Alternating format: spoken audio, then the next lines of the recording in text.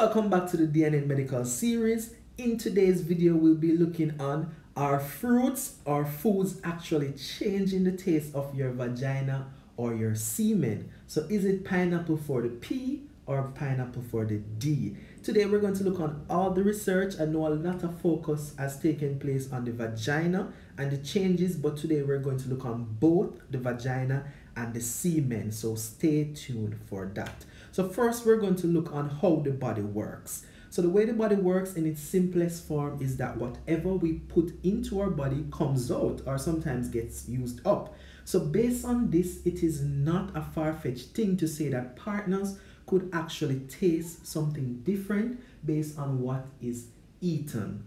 So essentially what we're saying is that you are what you eat, and whatever you consume, it may be excreted through feces, urine, saliva, sweat glands, which is common, and also your private part secretions to a lesser extent.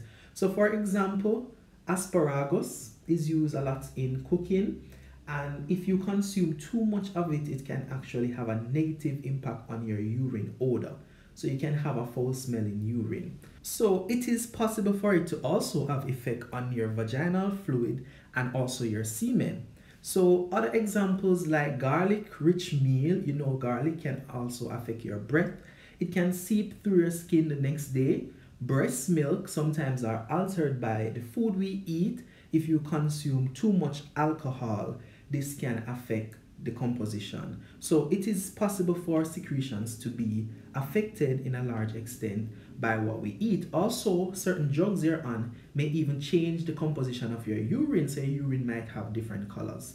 For fruits and vegetables, it has shown favorable impacts on the vagina having a milder odor. For some people, it is also reported that it produces a sweet smell, right, and also changes the taste of the lady part. And this is because there's a change in the composition of bacteria in our gut, skin, and in the vagina. And this may change the smell or taste according to Dr. Wilson Williams. Some strong herbs and spices can also result in a strong odor.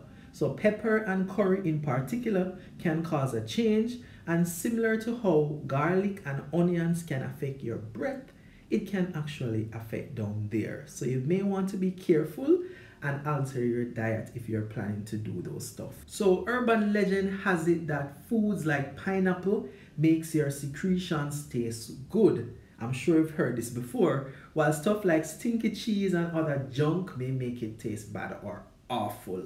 So there were actual experiments that were done on couples, and they were asked to go on particular diet and write up their observation of how the secretions of their partners tasted. So I'm just going to document some of the main findings from the research. It was said that when their partners consume like alcohol or junk food, then the secretions will taste bad or just awful, not pleasing. But when they would consume healthier foods, particularly fruits and vegetables and juices such as pineapple juices, apple juices, then there will be a more favorable, a more sweeter taste to the genitals and or secretions. The changes observed were seen sooner in females than in males, and this is because in males, the semen or the sperm actually takes 60 to 72 days on average to be produced. So what you're ejaculating now essentially was made 2 to 3 months before. And so when you're consuming this change in diet, it would take a time in male for it to be manifested in the semen.